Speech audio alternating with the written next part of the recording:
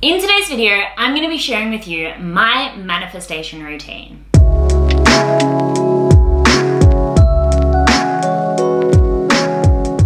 Hi everyone, and welcome back to my channel. And of course, if you're new here, welcome. My name is Erin, and this channel is all about helping you build the business and life of your dreams. So in today's video, what I'm going to be doing is walking you through my manifestation routine.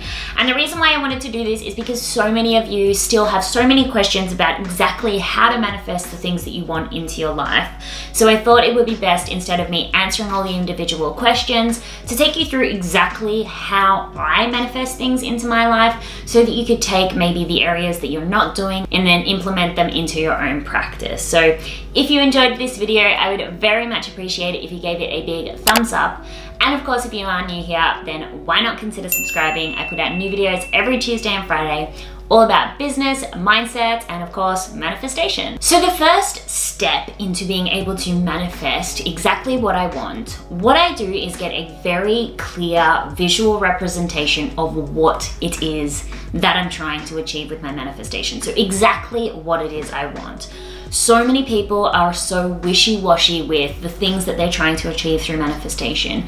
Whereas the more specific that you can be on exactly what it is that you want, the better chance that you're going to be able to manifest that or something better. See, the thing is, so many of us also get attached to this specific thing when often the universe has bigger plans for us, and we will achieve something that is of greater value to us than that thing we were originally trying to achieve. But to be able to effectively co-create with the universe and manifest something into your life, you need to know exactly what it is that you want. So whether it is through writing it down or creating a vision board, which is going to be my next step, make sure you know exactly what it is that you're trying to experience and the emotions that that experience or that thing is going to bring to you. You think of emotions like the currency for manifestation. It's not necessarily just the thoughts, it's the emotions that help you to manifest things. So if you know what emotions your goals are going to bring to you, and you can evoke them as often as you possibly can with the focus on that goal, then you're going to have a much easier time at actually manifesting that thing or that emotion into your life. So my second step, as I just said, is then to create a vision board. Just like I mentioned in the goal setting video a couple of days ago, which if you haven't watched, I would definitely suggest you do so, because I go much further in depth into why vision boards and goal boards are effective. But having a vision board that you can constantly be reminded of exactly what it is that you're trying to manifest is a really quick way to be able to do so.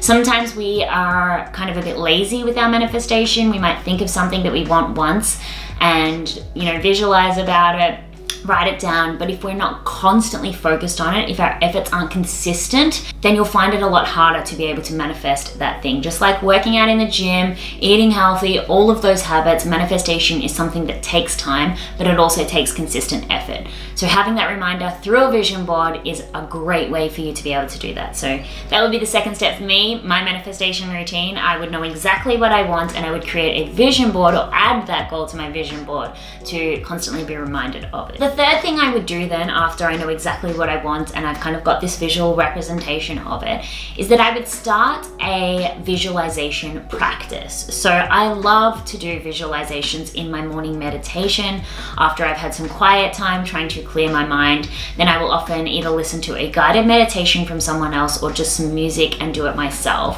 where I'll really feel into experiencing that goal or desire I have in the present moment. So if I was trying to manifest a trip to Bali or something like that, then what I would do is visualize myself like getting off that plane, what it would feel like. Is it humid? What am I eating?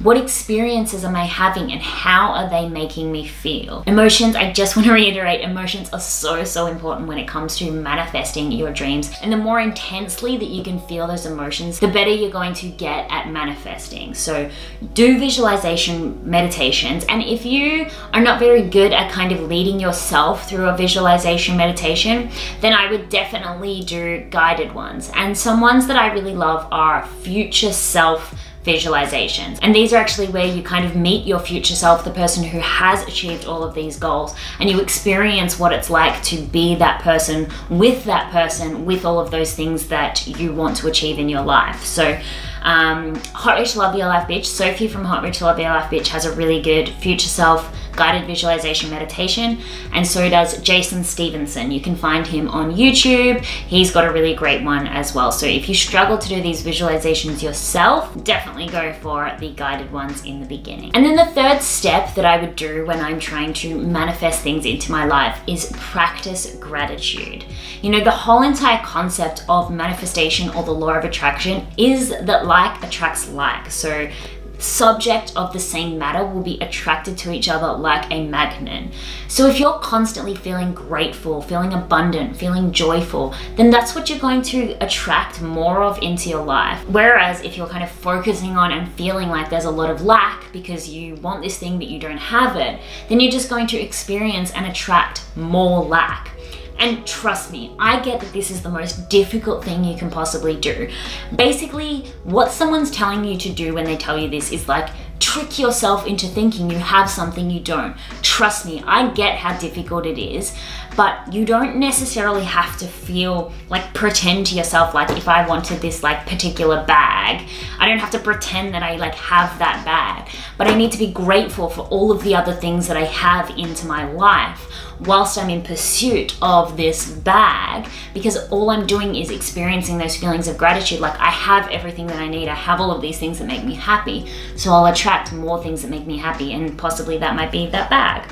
I don't know, I've never tried to manifest a bag, but that was just an example I thought I would use. But as often as you possibly can, feel extremely grateful for the life that you live and the things that you have, and you'll attract more things that make you feel like that. And then finally, my fifth step, and this is the most fun for me, but it's to act as if. You know, I actually only really learned about this year, and it's something that I've just been doing, and regardless of whether it's super effective in manifesting, which it is, but anyway, it's also just really fun and makes you feel good about yourself. So acting as if is basically just being the person that would have those things that you want in your life. So for me, you know, this successful, worldwide, phenomenal business, to be this like public speaker, to be someone who's really making an impact on people's lives. You know, even though I'm doing that to a certain degree now, every single day when I wake up, I just pretend or act as if like I'm this really powerful like CEO. Sometimes I wear heels. I always make sure to feel good about myself, to get dressed up, like take lunch breaks, have little lunch meetings and things like that. Go work at cafes as if like I was off in the world somewhere in Paris or Bali working in a cafe. As often as I possibly can, I just like